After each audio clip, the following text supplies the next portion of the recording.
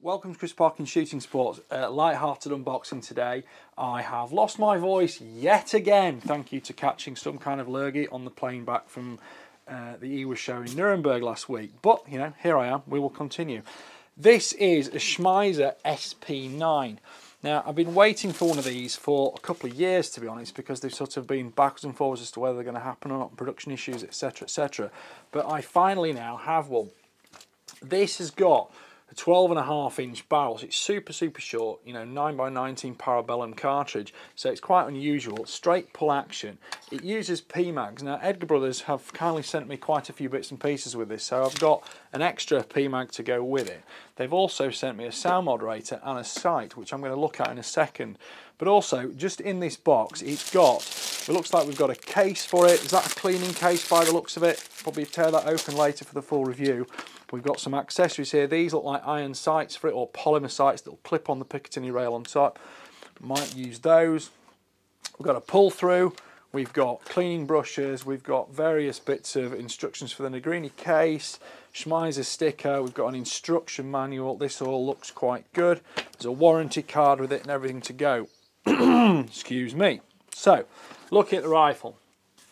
It's sort of AR-15, but not quite. Very close though. And of course it's 9mm parabellum, so it's a totally different cartridge as well. Different bolt face diameter, different barrel diameter clearly. Comes with the muzzle brakes, it's threaded. I'm going to be taking that off and putting the moderator on.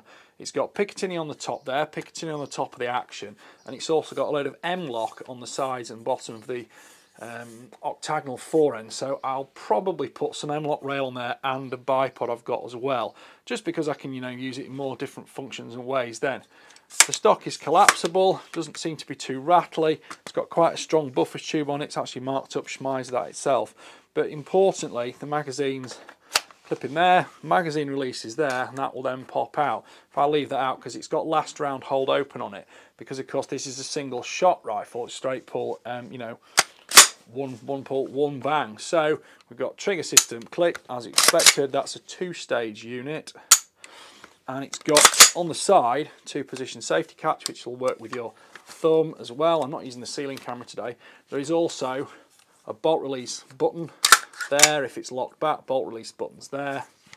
So of course in the shoulder you are shoot. Let's just go with that with the safety catch off this time.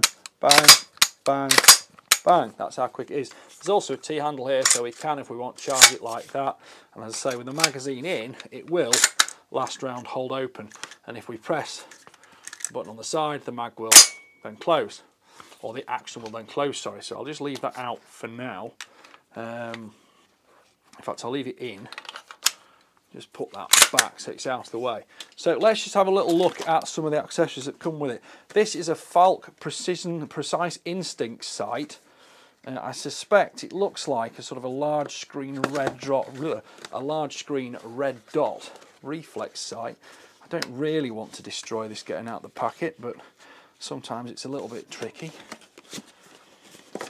Some of the specs on this: it's got 55 MOA circle with a 2 MOA dot inside on 1x magnification. It's got masses of elevation adjustment, runs off a CR2 battery.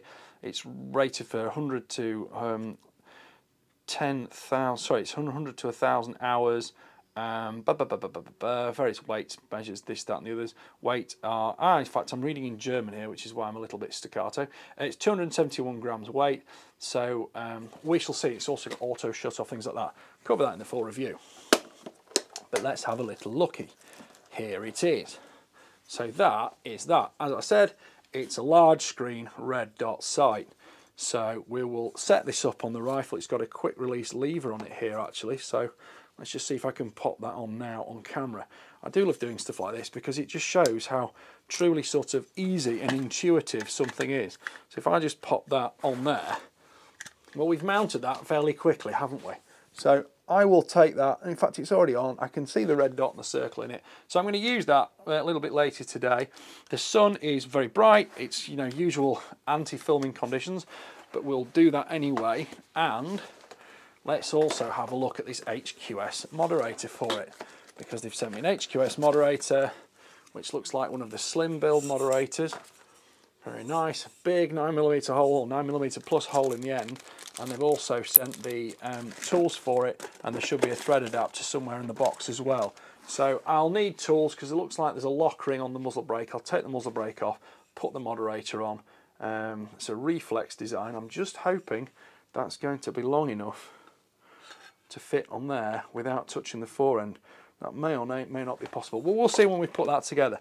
So anyway, if you want to see the full review, please like, subscribe, comment, click the notification bell and keep track of my regular uploads.